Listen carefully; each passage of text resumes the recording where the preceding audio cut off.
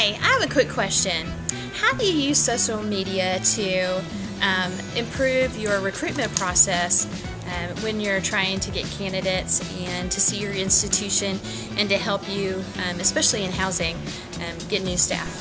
What are some of the best practices for recruiting men for RA roles? We need to put together a 10-year housing master plan. Where do we start? So I want to know, how do you start the process of gender-neutral housing? So how can Career Services better connect with students in the residence halls? What are current legal issues that housing professionals should be aware of? What are some best practices for onboarding new employees? The question is, how do you go about engaging student athletes into your student housing community, considering student athletes already have so many outside obligations? How can I recruit student staff to the profession? I don't have the answer, but I know who does. I don't have the answer, but I know who does.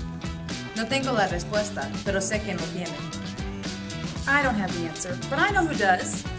I don't have the answers either, but I do know where you can get them. Campus Housing Management, the most complete campus housing resource ever.